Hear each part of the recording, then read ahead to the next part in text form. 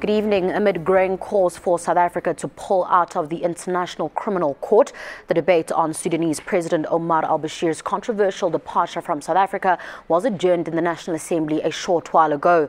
The ANC has argued that the African Union should not be a platform to arrest the continent's leaders. Most opposition parties, including the DA, have accused the government of ignoring the rule of law and harming South Africa's moral standing in the world.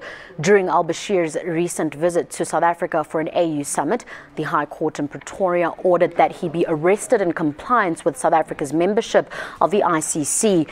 Al-Bashir, who is wanted by the ICC for alleged war crimes, was allowed to leave the country despite the court order. Meanwhile,